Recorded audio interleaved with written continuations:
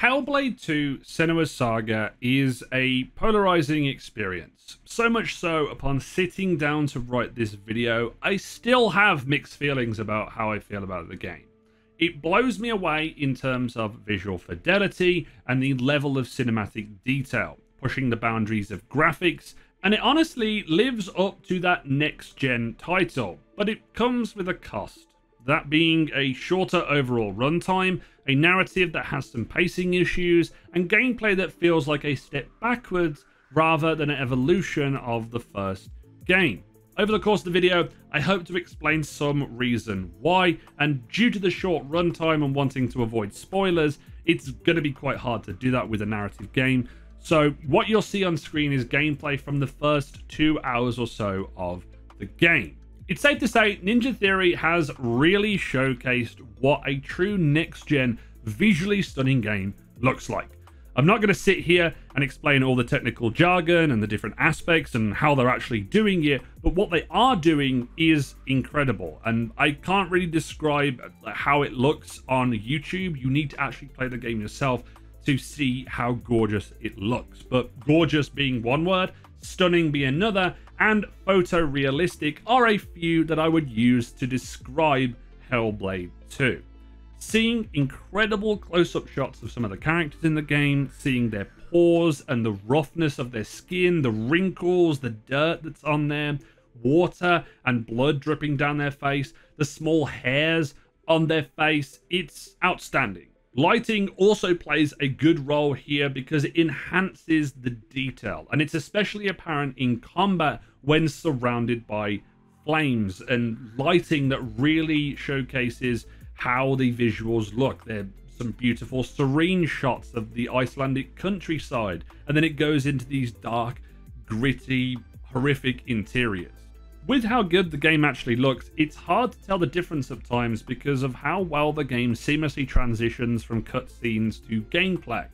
Ninja Theory have tried to capture that movie-like experience with all the interactivity of a game, and I'll say that they actually succeeded at this and giving us that experience. The mocap during cinematics captures every emotion and detail that the actors are trying to portray. The camera work and sweeping shots are great, although I'm not a massive fan of the black bars on top and the bottom of the screen to give you that cinematic movie vibe. It just didn't sit well with me. I don't know why they did that. Like, it could have been done without it and they still could have got the same experience. I maybe understand that it could be just as a cinematic point of view, but it didn't really land with me.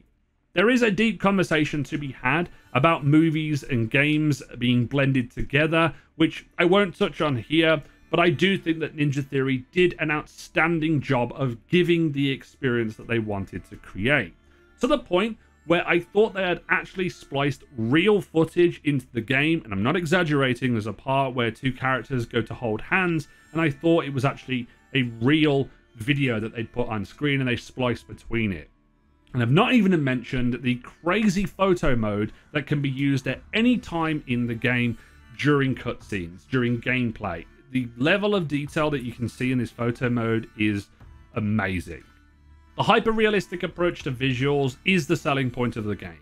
Although on the Series X it is capped at 30 FPS, and on PC I was able to run it at 60 FPS, which is even more visually impressive when the fact that you don't get any minimal performance hiccups. I actually dropped it down to 30 FPS to see what the difference was, and it ultimately wasn't that bad. It was obviously a lower frame rate, but the visuals were still there. It also certainly helps to pair your visuals with incredible audio in the game, which is top-notch once again. From the voice acting to ambient sounds, it's hard to describe the feeling that it gives you. There's kind of like goosebumps that you get, and I got that in the first game, and it's no different here. If not, it's been improved because they've got this new 3D spatial audio technology that they're using, alongside some returning and additional voices in the game. Hellblade 2 certainly does a lot of things right in this regard, but it also has a lot of flaws that I want to discuss. The first of those being its very short runtime. My playthrough clocked in at 5 hours and 30 minutes at a pretty normal playing pace. in comparison to the first game, which is between 8.5 hours, 9 hours. It's roughly 3 hours or so less. And while I don't have an issue with shorter games in general, it certainly affects the narrative here in Hellblade, because it never really felt like the game kicked into gear, or I was kind of waiting for the game to, and then it did, and then the game ended. And it never really captured that feeling that I got in the first game. There is a deeper discussion to be had about the cost per hour of gameplay and how much you're paying for an experience, because this game does come in at $50 for 5 hours worth of gameplay, and also it's taken them 7 years to create. So it is a longer discussion that you can have, but I think that's better for a different video. For here, I do think that it affects the narrative, and for Hellblade 2, the narrative is very important.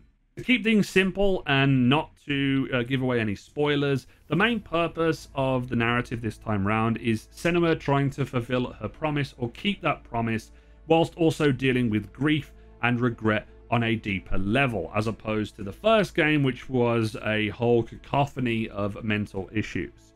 Upon finishing the game, I don't think I connected with the game as much as I did the first game. Maybe the message didn't land with me this time, or maybe it just didn't make sense with how the pacing was. But the funny part about it is I actually connected really deeply with some of the story beats. It got me close to tears, and I got a really emotional connection. The overarching narrative didn't really kick into gear for me, and I didn't have that connection. It was more moments that I fell in love with rather than the overall narrative. Could this have been because the game was shorter? Did they need to add more flesh to the bones of other characters, you could say? Or was it just me not feeling as impacted by all of it? It was just small moments, as I say. This seems to be the discussion from some of the other reviews I had looked at before writing. Some people land in the love it portion of the narrative, and others don't connect with it at all. I'm kind of a bit of both. I don't really know how to feel about the ending of the game, so I'm not going to talk about it here because it's going to be spoilers, so I can't really explain how I felt at the end of the game. I will say, though, the performances of all of the actors was amazing. I think Milena Jurgens, I think it's how it's pronounced, put in another phenomenal performance as Senua, as well as the supporting cast. And it doesn't really feel like it took a step backwards per se, but maybe a revisit or an additional playthrough could help me understand the game a little bit more, but that's for another day and for another video. What I can talk about a lot more in detail is gameplay, which is split into combat and puzzles as it was in the first game. Puzzles were one of my favourite aspects of the first game, using the environments to complete runic symbols on doors, and that's still present here, but not as often. There is puzzles that involve shifting between realities and allowing Senua to move between areas using that mechanic, but it felt more like busy work this time around, rather than an engaging puzzle that actually made me think. Maybe I just become a little bit too used to them after the first game, but it never truly stuck with me or challenged me like I was kind of hoping for. This is what I meant about the game not being an evolution on previous mechanics. Now, I'm not looking for the game to, throw the runic dictionary at me and learn and decipher each puzzle, but to expand on these puzzles and give them a little bit more nuance. And that may be down to it being a shorter game as well, but I don't really know. When I mention pacing issues, this is mainly felt in the level design. You tend to be walking between areas a lot, and then there are combat encounters, but sometimes they don't always feel right, and then sometimes they do, and then the game throws some interesting set pieces at you here and there, and they're actually really good. They're quite unique, they require some timing, there's a mixture of environmental things that they showcase, and like a gameplay element as well, and it changes up the pace of slowly plodding along through stuff, and I wanted more of that because it reminded me of the last half of Hellblade 1. Combat, on the other hand, feels like it's been pulled back the most. While I appreciate it looks and feels more brutal and weighty, it feels like we've had certain parts stripped away. For example, not being able to kick or do combos that flow into one another, and you could be just fast attacking 3 times and then dodging in this game, rather than doing some pretty cool unique combos. Parrying feels awful in this game compared to the previous because there isn't a clear or distinct visual feedback like in the first game. Some enemies will stab at you with a red symbol, which you kind of want to avoid, but then they'll sometimes strike at you with a clear white, and sometimes if you don't get the timing of that right, or you just do the timing for it, sometimes it works, sometimes it doesn't. I don't know whether I've got the timing wrong. It just doesn't feel like it's accompanied with a good visual animation for the timing window, and it doesn't feel quite right. They have made it also more one-on-one based this time around, as opposed to the previous game, which is actually a little bit of a better change because the camera work in the previous game was a little bit off. So having it as a more 1v1 close encounter does work for this game, but the other combat stuff doesn't, and a lot of the encounters can feel quite repetitive when you are in this, and it doesn't feel like there's any player expression that you are having when you're fighting, and it feels like I've just kind of got to the end of the story in this game, unlike how I felt at the end of Senua's Sacrifice, where I really improved at the combat system it showed. I understand that they are going for the cinematic approach, but it really didn't mesh well with the combat feel. It looked incredible, and a load of the animations and finishing moves were awesome, but it felt like a step back rather than an evolution on the previous title. I like a lot of Hellblade 2, but I'm finding it hard to love it in the same way I did the first game. Maybe my expectations coming into this were off and it was going to be a similar experience, just kind of upped in fidelity. I mean, I did call the previous game an immersive masterpiece, so maybe I was holding this to a little bit too of a high regard, so that's maybe on me, but I still stand by all of the things I've said.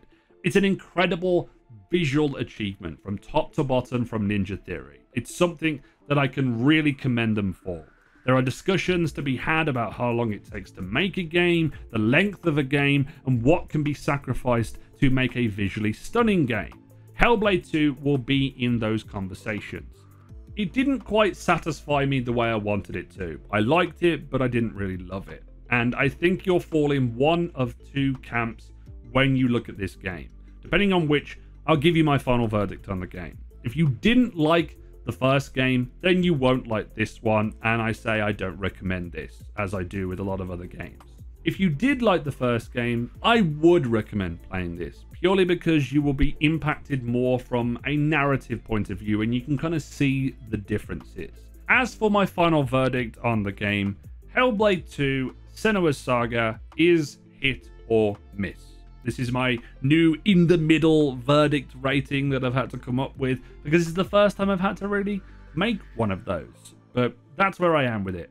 I like a lot of it, I love a lot of it, but I dislike a lot of other portions, and I would recommend it for some people, but not for others. So that's where we're hitting. We're going with the hit or miss verdict, which reminds me, I actually need to do an updated review score video, and I'll put it out on the channel at some point soon, like a really quick video. But that is Hellblade 2. The review is done. Thank you very much for watching my channel and taking my opinion into account about the game. Appreciate it very much. If you've enjoyed this video, hit a like on it. Subscribe to the channel if you want to see a bunch of gaming related content on the channel in the future and keep up to date with all of that. And as always, this has been It's Jimbo, and I'll see you guys next time.